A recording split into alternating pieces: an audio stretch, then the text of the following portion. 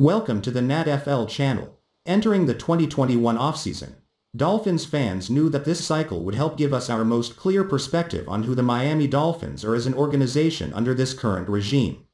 Miami, who started off their rebuilding process with a bold, ambitious teardown of the roster that equaled the likes we haven't seen very often, flipped the script in 2020 and signed anyone and everyone they seemingly set their eyes on, and promptly kickstarted a 5-win turnaround to log double-digit wins in year 2 of the current regime.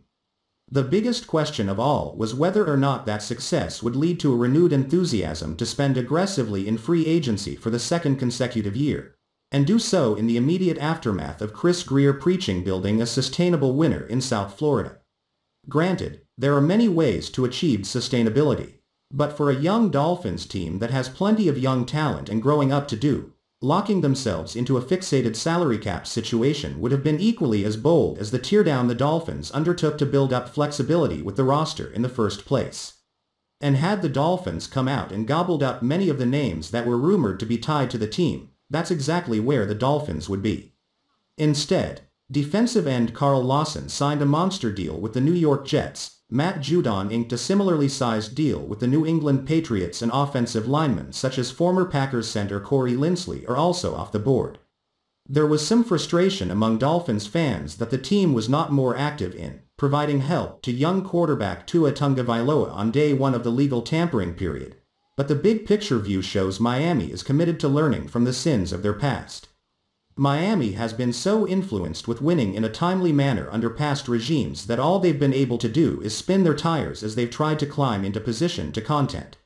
And with the team actually on the cusp of developing into the kind of contender this franchise could have only dreamed about in the first decade of direction under team owner Stephen Ross, the 2021 offseason served as the ultimate test. Could the Dolphins resist temptation? It appears as though they have. A report from Barry Jackson of the Miami Herald indicated that Miami is still looking to make a splash at wide receiver, but that the team is otherwise interested in Tier 2 and Tier 3 free agents. This approach is a new one for Dolphins fans to process, as was evidenced by the negativity on social media about Miami's quiet start to the process. But if the definition of insanity is doing the same thing repeatedly and expecting different results, Miami's calculated approach to their salary cap space and willingness to shop for bargains and allow some hits to materialize as a result is a far departure from the last decade of Dolphins football.